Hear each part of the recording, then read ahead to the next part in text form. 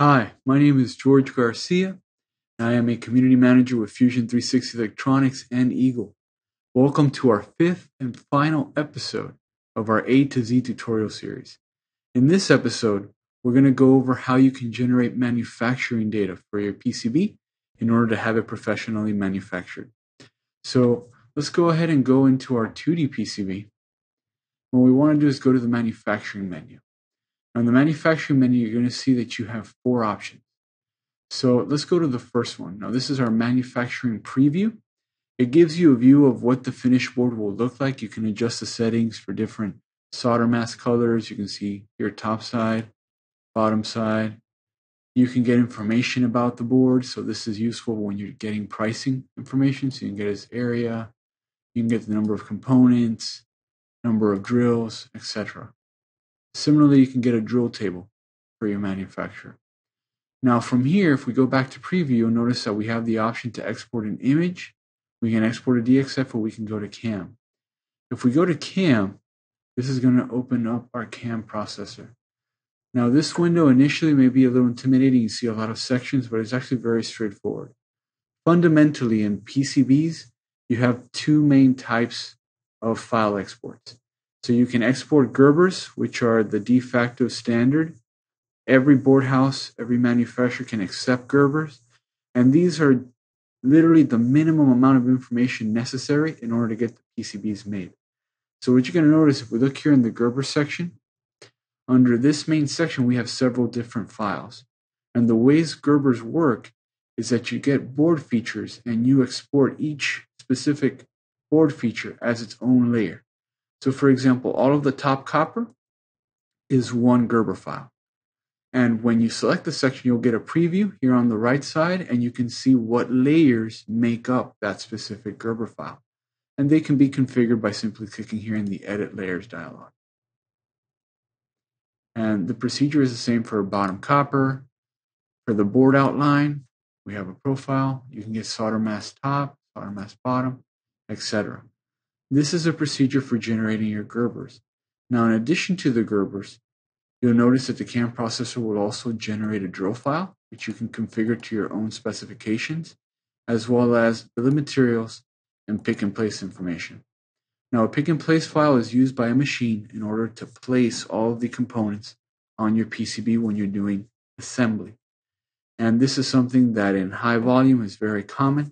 If you're going to build the board yourself, you're going to solder a prototype, this particular file isn't necessarily as important. Now, like I said, initially this particular dialog can be a little bit overwhelming, but the good thing is in Fusion Electronics, we've already set up these templates that look at your board stack up and automatically pick the nearest template. So I'm going to go ahead and cancel the CAM processor. It's going to ask if I want to save, and I'm going to say no. So this is the one-click manufacturing, and if you're getting started, this is what we recommend. So if I click it, you'll see that it's already analyzed my board, and it gives me a summary of all the files that it's going to generate. And at the bottom, you can see it's based on the two-layer template CAM, because this is a simple two-layer board. So I'm going to click OK. And now I can say where I want it saved, and I'm going to pick the desktop. Save. Okay. Now it opened it. Perfect. Now, one other thing I do want to bring to your attention is this ODB++ export option. Now, this is a newer manufacturing format, and it represents a push to try to make manufacturing data richer for the manufacturer. Remember how I said that Gerbers are literally the bare minimum that's necessary. Because of that, you need a lot of them. You need multiple files in order to have all the information that the board manufacturer will need, especially if you intend the board manufacturer to assemble the boards for you. A format like ODB++ and other equivalents such as IPC 2581 tries to make the manufacturing data more intelligent. It streamlines it. It provides all of the setup information. It carries more data, which for your manufacturer makes things a lot easier. So if you run into a manufacturer who's willing to take ODB++, you're going to make their lives easier, and in turn they'll make your lives easier. Usually it's a bit cheaper if a manufacturer supports ODB++, to give them the files in ODB++, instead of giving them Gerbers, which they then convert to work with their machine setup. Okay, so at this point, we've generated our Gerbers and we're ready to send them off to a manufacturer. But one thing I would recommend to do is to make sure that you check your Gerbers before you send them off. At the end of the day, all responsibility for correctness falls on the designer. So it's in your best interest to check them out using a Gerber viewer. And the one I typically recommend, the one I've used for many years, is ViewMate, by a company called Pentalogics. You can Google it. And they have a free Gerber viewer. So ViewMate by Pentalogics, and that's what we're going to see now.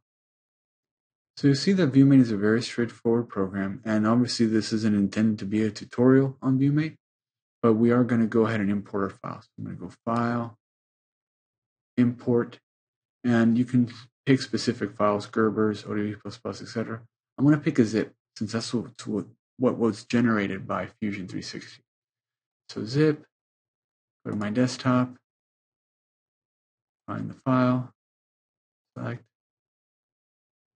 Now what you're going to notice is when you do this, it's going to show you all of the files that were interpreted. It's going to show you their units and their format. Now, all Gerber viewers take a guess at the format of the files, and most of the time they are correct. But if you ever see that something looks off in its size, typically it'll be the drill file. And usually if it's off, what you'll notice is that it'll be either 10 times bigger or 10 times smaller. If you see that, just be aware that it's not that anything went wrong with the Gerber generation. It's just that your Gerber viewer made an incorrect guess, and you'll have to select the file and explicitly specify what its format is.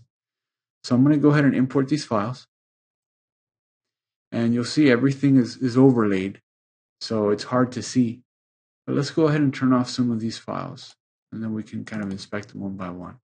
So I've turned off the top and bottom copper, and now we can see the rest of these files, right? We can see our profile, we can see the silk screen on the bottom, silk screen on the top, we can see the solder mask openings, we can see the drills.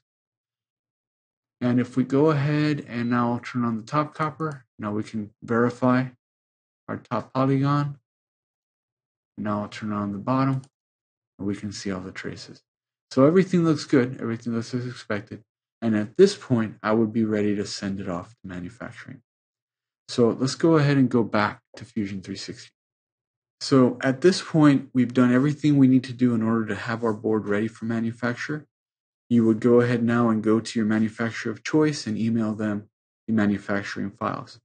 Now there are some manufacturers that are set up to deal with Fusion Electronics files. You can go ahead and sometimes just give them the straight board file, but we do recommend exporting Gerbers or exporting ODB++. And the reason for this is when you export the Gerbers, when you export ODB++, you can make sure that there is no room for interpretation in the board data. You've sent them exactly what they need for the board to be made.